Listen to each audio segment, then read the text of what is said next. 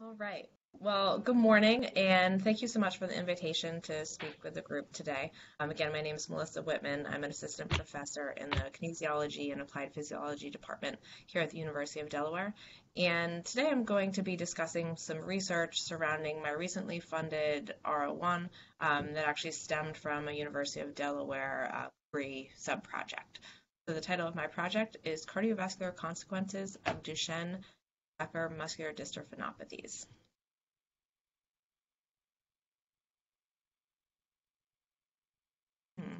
There we go. Okay.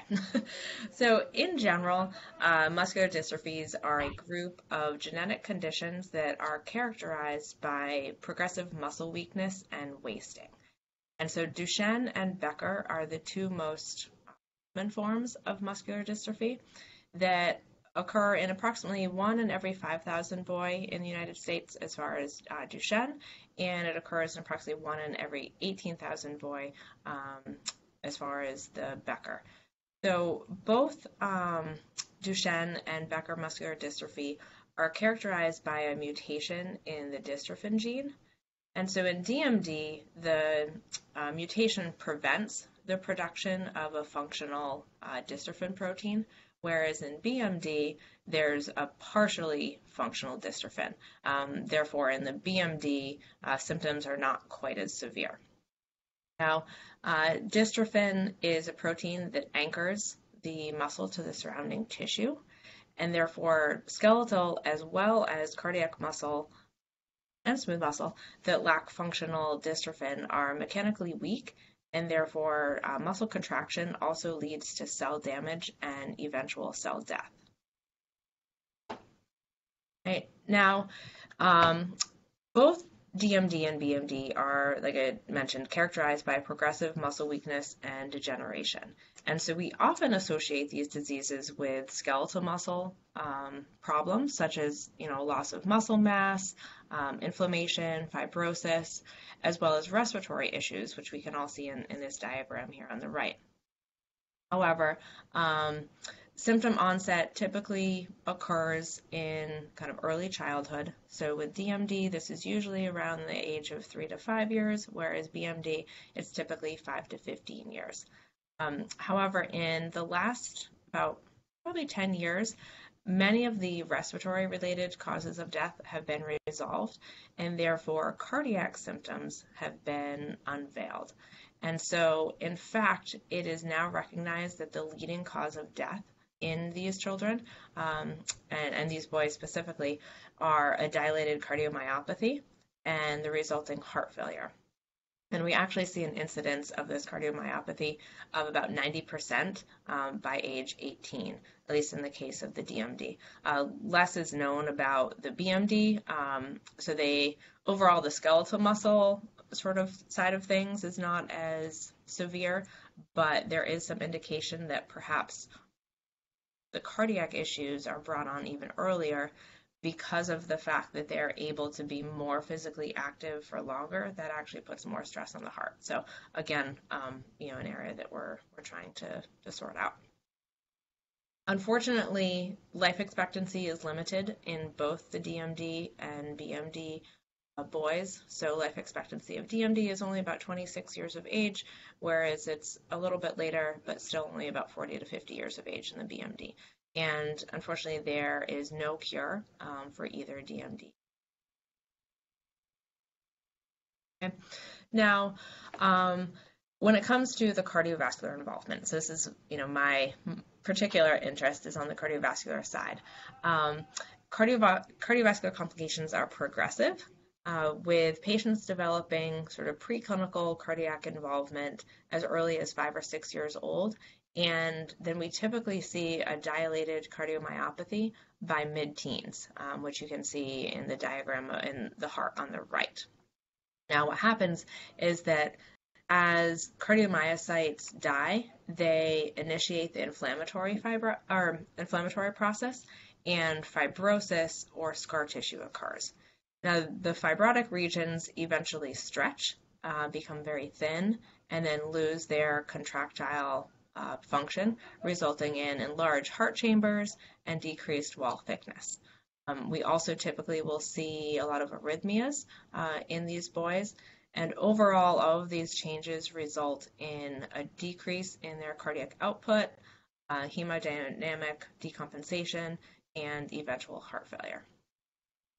Now, unfortunately, loss of ambulation, and this is particularly true with the boys with DMD, they usually lose ambulation by about age 10 to 12, so they then become wheelchair bound. And so largely because of that and their overall physical inactivity and some of the other respiratory complications, these often obscure sort of the recognition of the cardiomyopathy and the ensuing heart failure. So typically in older individuals, shortness of breath, exercise intolerance, these are the hallmark symptoms. But a lot of these go unnoticed in these boys. Now, my research career has largely been focused on the vasculature. And so we all know that there's more to the cardiovascular system than just the heart. And so, like I said, a lot of my research has focused on the health of the peripheral vasculature. And so we know that a healthy vasculature is essential to maintaining homeostasis and, among other things, regulating blood flow and maintaining adequate blood pressure. However, vascular dysfunction has been widely observed in animal models of DMD, and consequently, these vascular abnormalities impair blood flow and cause muscle damage in these animals. Therefore, vascular dysfunction may be both predictive and or associated with the onset of cardiovascular disease in both the DMD and BMD, as well as actually contributing to the disease progression. So vascular dysfunction is something that we commonly see in the development of a lot of cardiovascular diseases, in particular heart failure in our older adults. But again, much less is known and has really not been well elucidated in these patients. Okay, so this actually leads me to, this background kind of led me to my COBRI project that was funded back in 2016. And so this sub-project was part of the COBRI in cardiovascular health that Dave Edwards was the PI on, and then there were 5 of us that all had sub-projects on that grant. And so this sort of led me to this project, and essentially some of these data that I'm going to show, just briefly today, have provided the necessary pilot data for my eventual R01 submission. So just in short, as I mentioned, one of our questions was regarding peripheral vascular function in these patients. And so one method of assessing microvascular function, or essentially the health of the downstream resistance arteries, is by looking at the hyperemic response to passively moving someone's leg, as you can see in the picture on the left, just through a normal 90 to 180 degree range of motion.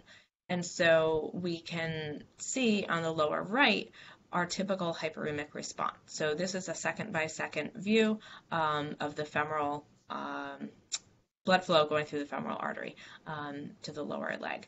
And so we can measure this in a couple of different ways. We can just look at the peak response. We can look at the overall change from baseline, so the delta, or the area under the curve are 3 of the typical ways that we can look at this. But either way, the higher, the better, the lower, the worse off.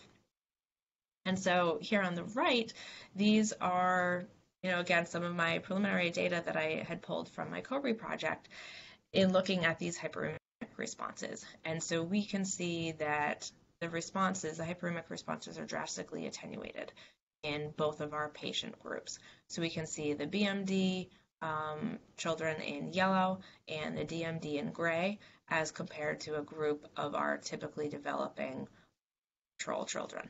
And so again, this is indicating that they have far worse microvascular function than they should at this age. Okay. Moving on, and again, I'm not going to spend a lot of time here, but additionally, vascular dysfunction can also alter wave reflections returning to the heart from the periphery. So if you think about it, when the heart beats, it sends a wave out through the arterial tree. When these waves hit a site of impedance, so this could be a bifurcation or just a a point of change in arterial size or wall stiffness, then we have a wave that gets reflected back to the heart. And so we can see this in looking at the image on the left. And so we have a device called the sphygmocore that we can use, just kind of standard brachial cuff, to generate these central aortic waveforms. And so on the left, this wave, this upward motion, this is sort of the forward moving wave.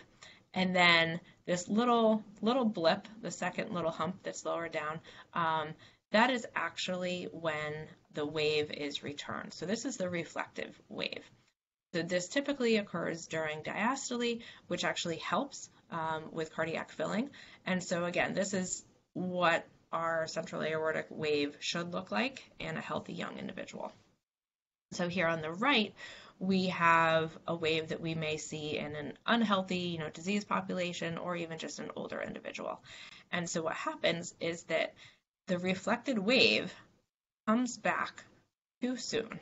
And so this could be because there's a lot of resistance. It could be because the arterioles are stiff, a variety of different reasons. But what happens is that this wave comes back faster or too early, so that instead of occurring during diastole, it actually comes back and occurs during systole. And so this is added pressure that the heart has to overcome in order to pump blood out. Okay, and so there's a couple different ways of looking at this. Again, just for the sake of the next 30 seconds, focus on the augmentation pressure. So again, this is the augmented pressure necessary for the heart to pump the blood out. And then something else we can calculate is the augmentation index, which is just looking at essentially the augmentation pressure in terms of the overall pulse pressure, and we can get a percentage. And so again, these were data from my Cobray project, looking at augmentation pressure on the left and then augmentation index here on the right. And so what we can see is that, again, in a normal, healthy individual, we will actually see augmentation pressures being negative because, again, it's occurring during diastole and not during systole. Whereas we can see that in the BMD as well as the DMD kids, there is an augmented pressure. So essentially what's happening is that the heart is having to work harder to pump blood out. When we look at the augmentation index, again, this is, in this case, it's normalized to a heart rate of 75 because we do see some heart rate differences in our patients. But again, this is just looking at kind of the same sort of thing, but as a percentage. And so, again, we can see a negative value, which is good in our controls, but then we can see an elevated augmentation index in both the BMD in the yellow and the DMD in the gray. And so I will tell you there has been very little research that's been performed in pediatric populations, but just as of reference, on here I have children with CKD, so chronic kidney disease, are on the top dashed line, and then they tend to be in sort of the 13% range, and children with type 2 diabetes are on the lower dash line, and they're in kind of the 6% range. Whereas the values that I'm seeing in these children with DMD is hovering around like 26 to 27%. So this is honestly the highest augmentation index I've pediatric. And so this is very problematic because, again, as I mentioned, this earlier and sort of greater return of that reflected wave magnitude can have many different deleterious effects that can include left ventricular hypertrophy, concentric remodeling. It can result in myocardial fibrosis, which we already know there's fibrosis occurring in these hearts just because of the lack of dystrophin and the damage that's occurring. So the fact that this is maybe contributing to even further fibrosis is of course, I think, very problematic in these kids, as well as contractile dysfunction. And so this is a whole vicious feedback cycle that again leads to poorer blood flow regulation, a worse hemodynamic profile, which favors the development of heart failure, which we know is essentially what's happening ultimately in these kids. And so I've hypothesized that, the vascular dysfunction and the increased kind of pulsatile load or the extra work that the heart rate has to do, like I said, it is very detrimental in these kids with DMD and BMD, and may actually be contributing to their cardiac disease progression. But these parameters really have not been studied extensively and have not been studied well, which is, what led me to my R01. And so, just in short, I'm really just getting this project up and going. But the title of this project, like I said, is Cardiovascular Consequences of Duchenne and Becker Muscular Dystrophinopathies. I have three aims, the first of which is determining the effects, of these diseases on peripheral vascular function in sort of a much more expanded way than what I had done in my COBRI. Second, more closely looking at the effects on the pulsatile load on the left ventricle. So the methodology that I used in my COBRI was good for a first glance, but I'm actually working with a cardiologist up at UPenn that has really kind of revolutionized how we can look at this by actually looking, doing a cardiac echo, getting real, the data that I showed before, that software uses some assumptions, and so now we're going kind of straight to the source so we can bypass some of the assumptions being made and measure things directly. And then third, sort of determining if these vascular function measurements and these pulsatile load assessments can actually predict the cardiac function in patients with DMD and BMD diagnoses.